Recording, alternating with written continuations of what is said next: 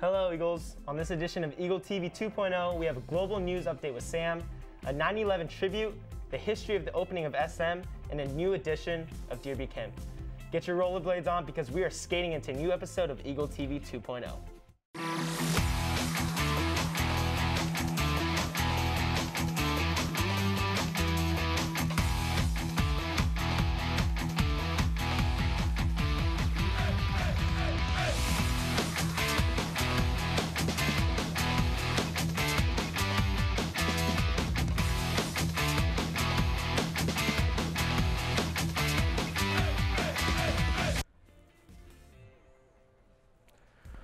What's up, SM? I'm Aiden Downey. And I'm George Zhao. We have an excellent show lined up, but let's first check out some announcements. Do you guys like to dance? Then don't miss out on the annual Dancing with the Eagles competition. Forms are on the dance team website and are due by September 17th. As a reminder, Speak Up Ambassador applications and National Honor Society applications are both due by tomorrow.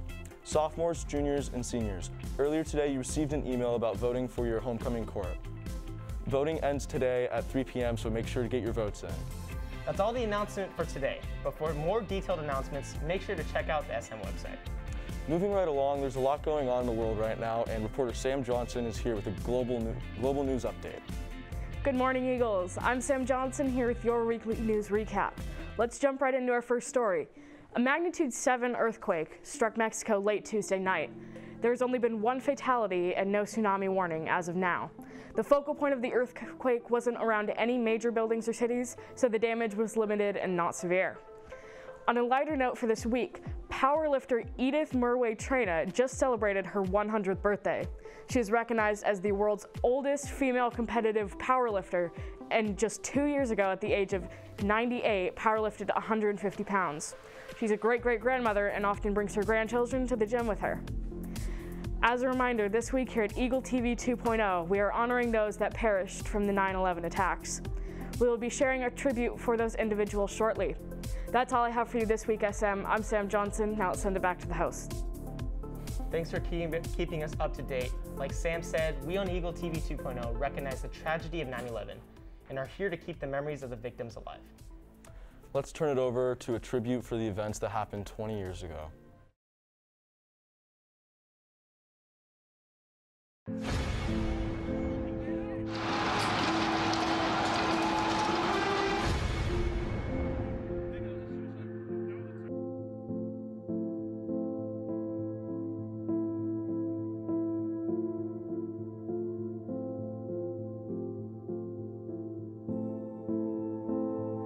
I was teaching that day, and yeah, we were watching it on TV.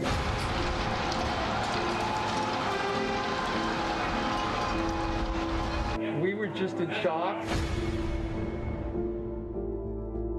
And then driving up the 5 freeway and seeing the signs that the airport, Orange County Airport, was closed.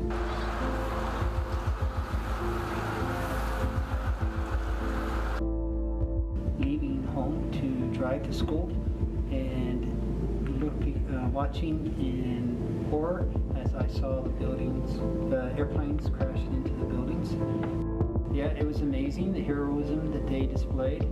They rose to the occasion and just rushed right in and did such amazing work, courageous work, using their skills, and a lot of them lost their lives or got permanently injured.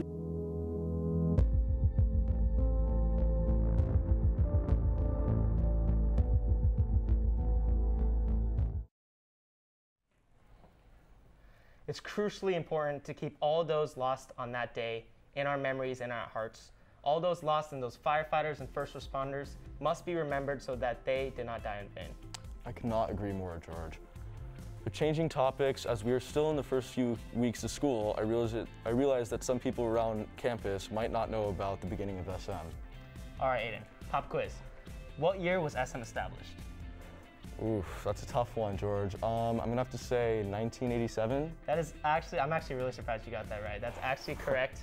Well, Kelly Dotson's here to tell us a little bit more about the beginning of SM. Hey Eagles, I'm Kelly, and today I'm going to be telling you guys a little bit about the history of SM.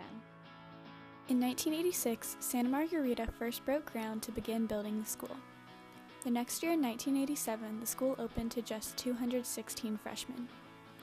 The following year, the girls' SM cross-country team won the school's first ever league title.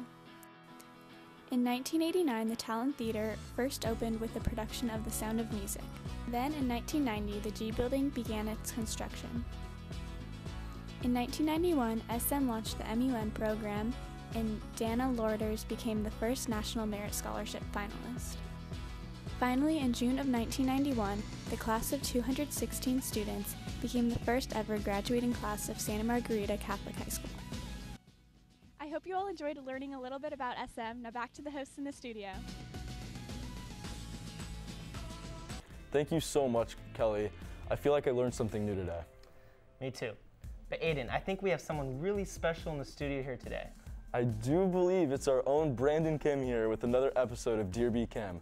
Let's go check it out. Hey guys, I'm excited to be in your presence today. Another day to be an Eagle, always great. Thank you for calling me special. Dear B Kim, I'm feeling unmotivated. I think after the football game I'm going to next week, I will be better. I'm sorry about your unmotivation.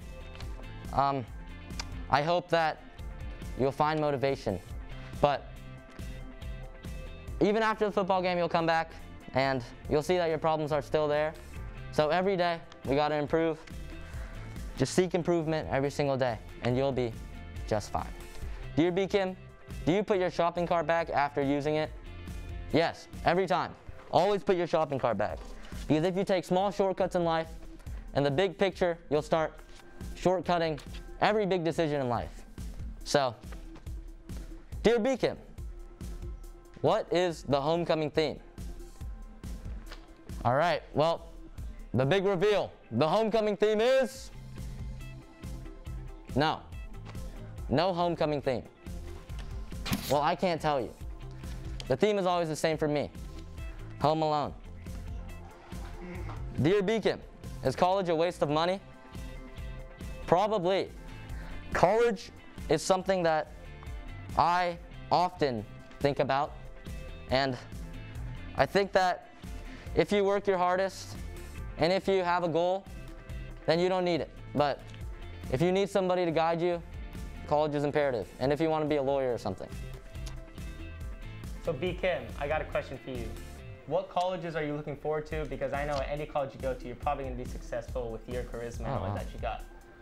Thank you. I'm looking at some colleges in LA. I'm trying to go to a film school, but my parents think I'm going to Harvard. Sure, B Kim. All right, B Kim, I don't know if you play fantasy football or not, but how's the team looking if you are?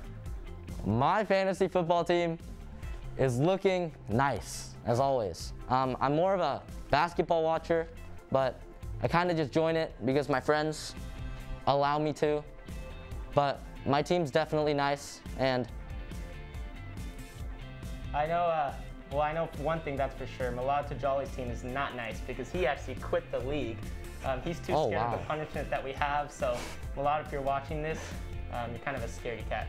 Also, I have one more thing for you guys. Me and my friend Marlena Meltzer from San Juan Hills High School started a nonprofit organization that brings about food from food pantries directly to the doors of individuals and families that are food insecure in Orange County.